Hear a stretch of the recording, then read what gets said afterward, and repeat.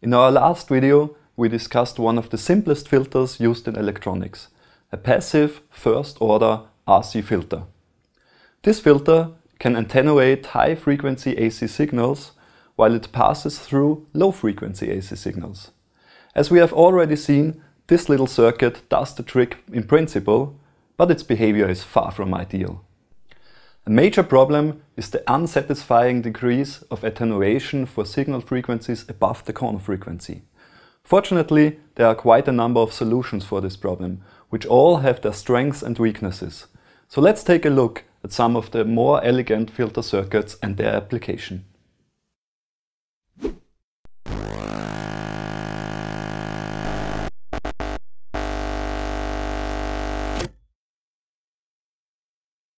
In this video, we again want to focus on passive filters only. We already know the simplest type of those circuits, consisting of a single capacitor and a resistor.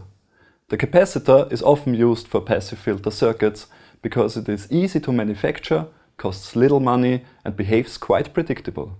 So let's stick with it for the moment. To increase the slope of attenuation of this circuit, we can simply daisy chain a few first-order RC filters. Every additional capacitor increases the so-called order of the filter. 3 RC low passes in a row will hence give us a third-order low-pass filter. Every stage of the filter will increase the slope of attenuation above the corner frequency by -20 dB per decade. You can see this in the transfer function. A first-order filter will decrease the output voltage by -20 dB compared to the input voltage. A second-order filter will attenuate the signal by -40 dB per decade.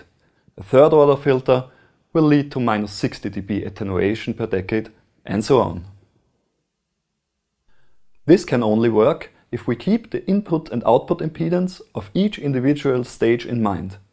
Every additional stage will always influence the behavior of the previous one.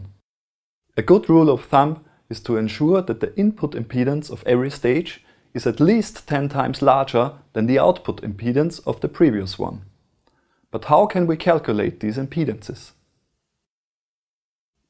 It's easy if we think of the worst case for both, that is minimum input impedance and maximum output impedance. In order to do this, we look at the two extremes regarding the input signal frequency.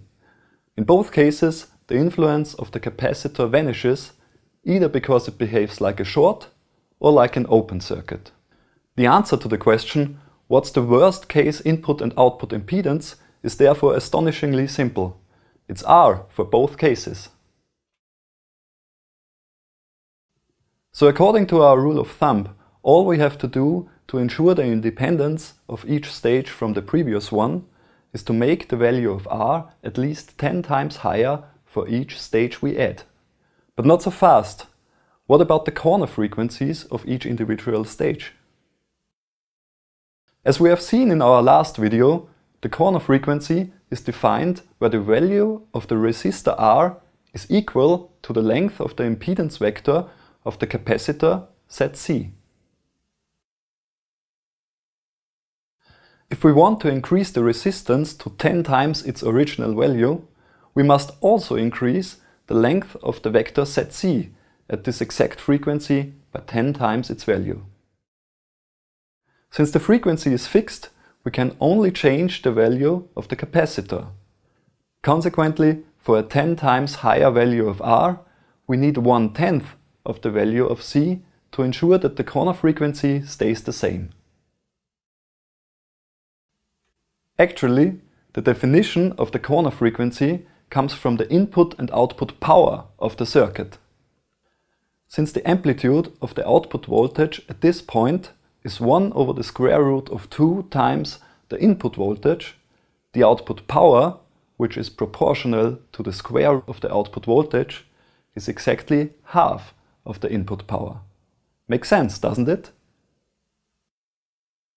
Adding RC stages to get higher order filters is one way to improve the filter characteristic. Unfortunately, this technique has two major drawbacks. On the one hand, the resistor gets 10 times bigger with every additional stage we add. until at some point we simply cannot drive the load anymore. On the other hand, the capacitor will become very small at the same time until it reaches values of some picofarads where we practically cannot reduce the capacitance any further.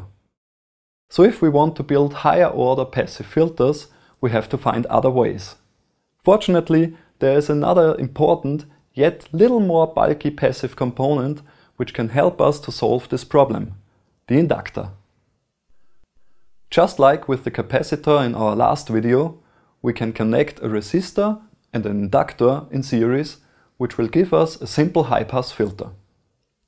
For low frequencies, the inductor will behave just like the wire it is, and will short the output to ground.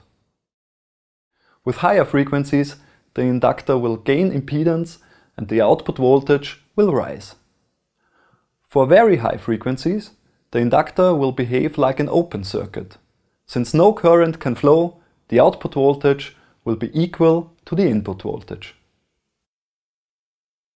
As opposed to the impedance of a capacitor, which decreases for high frequency signals, the inductor's impedance will rise linearly with higher frequencies. Its impedance ZL is equal to J omega L, where, similar to the capacitor, the J stands for the imaginary unit, omega for the angular frequency, and L for the inductance. We can now combine the effects of inductor and capacitor to build higher order low-pass filters.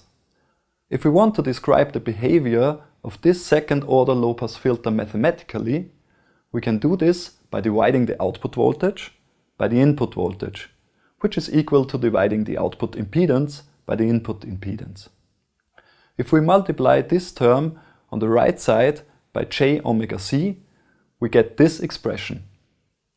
Since J is the square root of -1, J squared will simply give us -1. Finally, we are left with this equation, which is very interesting for two reasons. First, we can see that this term gets rapidly smaller for higher frequencies, since omega in the denominator is squared. Secondly, we notice that this expression can approach infinity if omega squared times LC becomes 1. This will happen at one particular frequency. We can calculate the so-called resonance frequency. To do so, we set omega squared times LC to 1, and we get a frequency of 1 over 2 times pi times the square root of LC.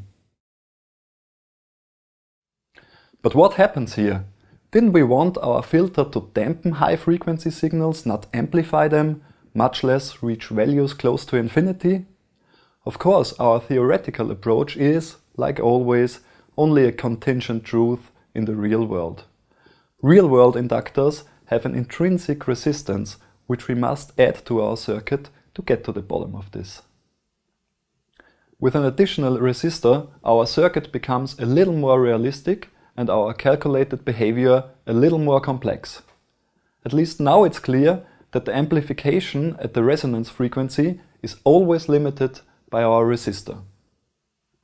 If we vary the value of R, we also see that we can influence the behavior of our filter.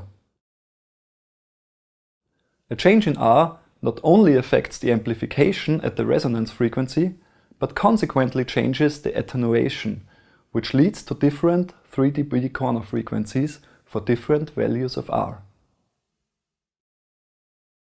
We can also vary the values of L and C interdependently, such that the corner frequency stays the same. All these degrees of freedom can be used to alter the so-called characteristic of the filter. There are some important designations for the most common filter characteristics. The ones you will probably see most frequently are called Bessel, Butterworth and Chebyshev characteristic. All of them have certain advantages and disadvantages. A Chebyshev design, for instance, has the steepest attenuation of all, which comes at the expense of flatness in the passband. It also has only mediocre phase and transient characteristics, which will produce unequal time delays for signals within the passband. As a result, the waveform of a signal in the passband will suffer distortion, which can be undesirable. So if we want a filter with constant time delay, also called a linear phase filter, we rather use a Bessel characteristic.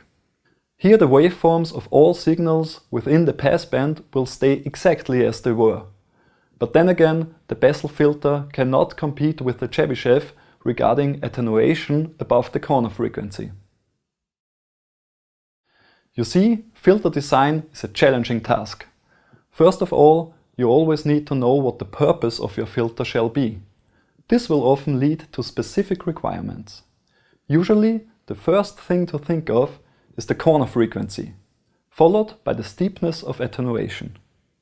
The latter will give you the order of the filter. Finally, you can choose the filter characteristic. If linearity is an issue, a Bessel or maybe Butterworth filter is needed. If steepness is the major argument, Chebyshev will save the day. One might also think about component tolerances or even temperature variation, which can have quite an effect on the real-world circuit. Usually, all those demands will leave you with an allowable range of filter attenuation, which is often depicted like this. The graph shows you parameters which behave like borders for attenuation and frequency. For a satisfying design, they must not be crossed by the recorded frequency response. With all those requirements in mind, the numerical calculation of such a filter is a very challenging, if not depressing task. A few years back, designers used big books and large tables to calculate the values of all the components. Fortunately, nowadays you don't have to calculate anything by yourself anymore. There is a big variety of cost-free software to help you design your filter. We have put some links in the video description, so check it out if you like. The passive low and high pass filters we have seen until now are most commonly used in audio applications like crossover networks for hi-fi speakers. These filters separate the low and high frequency components of an audio signal coming from the amplifier to drive a subwoofer or a tweeter.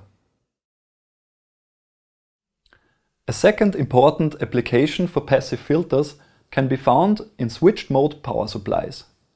How these circuits work will be topic of another video. For now you only need to know that they cause high frequency distortions which must be filtered. Therefore, a low-pass filter is needed at the output of such a circuit. Three kinds of low-pass filters are very common for this task: the L filter, the pi filter and the T filter. Which one is best for an application is decided by the output impedance of the power supply and the input impedance of the load. To ensure the best performance of the filter, we always want an impedance mismatch in order to minimize the power transfer for high frequency signals. So for a source with low impedance, the first element of the filter must have high impedance at high frequencies, like the inductor does. If our load has also low impedance, the last element of the filter must consequently also be an inductor. If we put the capacitor in between, we get a T filter. Let's do another example to make things more clear. Assume our source again has low impedance, but this time our load has high impedance. What will our filter look like?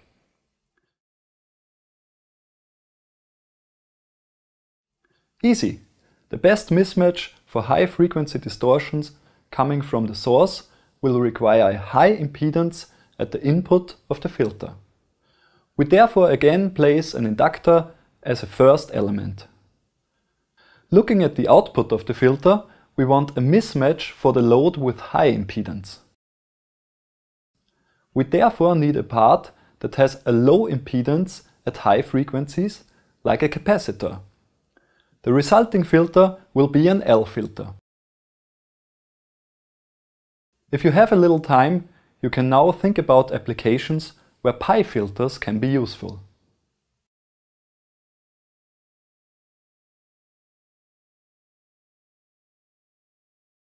Loudspeakers and switched mode power supplies are not the only real-world application of passive filters. Another more outdated but refreshingly simple application of passive filters is the AM receiver of a car radio. If we connect a capacitor and an inductor in parallel, we get the so-called bandpass filter. The frequency response shows us its behavior. In practice, losses in the inductor will again limit the sharpness of the peak around the resonance frequency. We can use the passband of such a filter to demodulate an amplitude-modulated signal. Amplitude modulation, or AM, is a yesteryear's way to transmit a radio signal. Even though it's outdated, you can still receive AM radio in most parts of the world, because its principle is so easy. The radio station transmits a carrier signal with a frequency somewhere between a few hundred and some thousand kilohertz. The carrier signal is modulated in amplitude with the waveform of the audio signal. To hear the audio signal, you simply have to connect your radio antenna to an LC filter, then rectify and amplify the resulting voltage and put it to a speaker.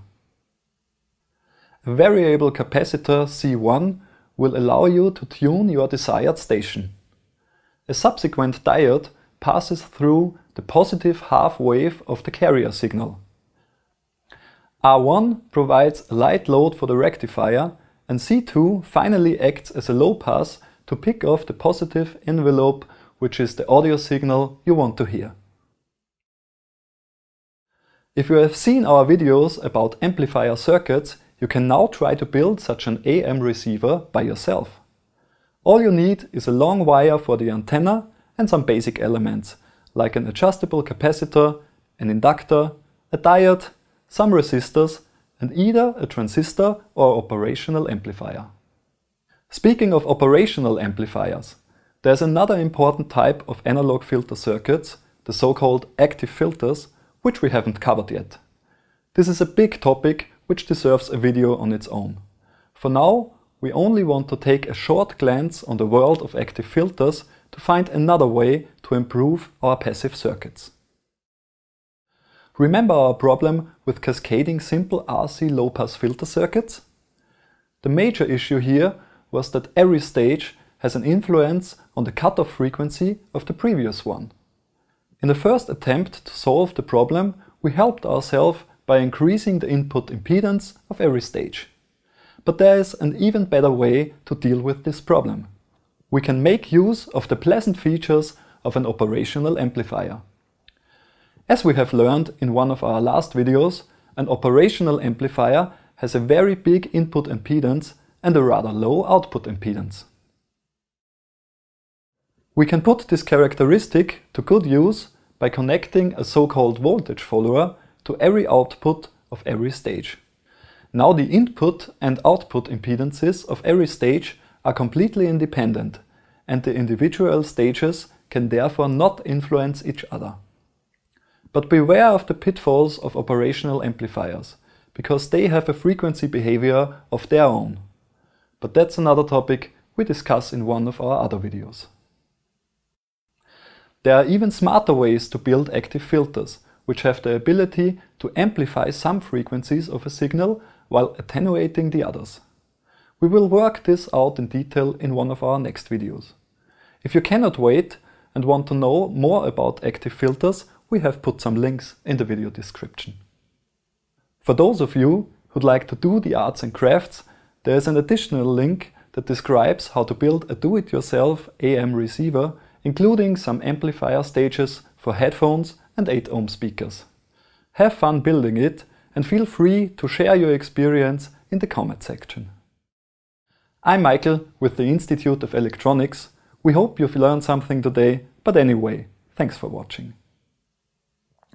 If you want to learn more about filter circuits, we highly recommend The Art of Electronics by Horowitz and Hill, as well as Elektronische Schaltungstechnik by members of our institute.